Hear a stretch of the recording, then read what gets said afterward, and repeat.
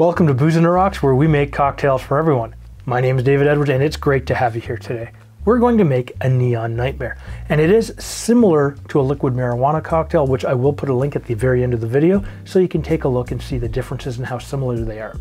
Now, it's a build-in-the-glass cocktail that really needs very few measurements, which is perfect because the simpler the better. And what we'll do is we'll start this with a little bit of Malibu coconut here for a total of 1 ounce or 30 milliliters.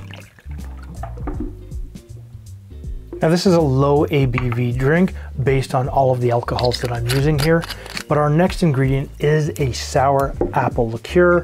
You could use a sour apple pucket. I'm using Sourpuss. It's a 15% ABV cocktail liqueur.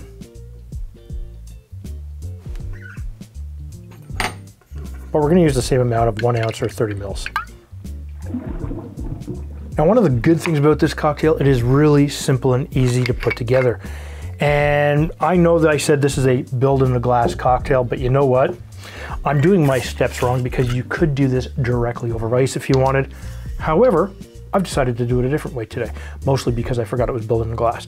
So add yourself some Melon Liqueur. I'm using Midori, and we can use 1 ounce or 30 mils. Your fourth ingredient is a little bit of Blue Curacao, and what that's going to do is change it from a neon green to a neon something. However, Blue Curacao is awesome because it gives you the flavor of oranges. Now we're going to use the same amount again of 1 ounce or 30 mils.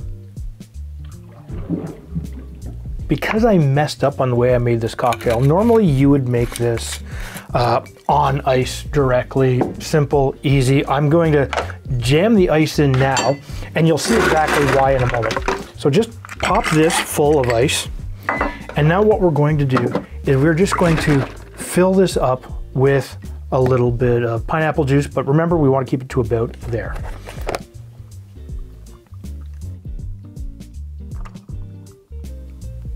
All right, so as you can tell, it's not incorporated. Now you could stir it, but really, truth be told, any reason to sort of shake it with a bit of smile and oops, not do it like that. I'm having a day of it. So just pour this back in and it'll give you a gorgeous looking cocktail that is absolutely full to the brim. And this is a Neon Nightmare. Now it looks not quite neon, but it does look fantastic enough to drink. Really good. You get the pineapple juice, you get a little bit of that melon, some hints of the coconut and the orange. If you like this style of cocktail, take a look right here.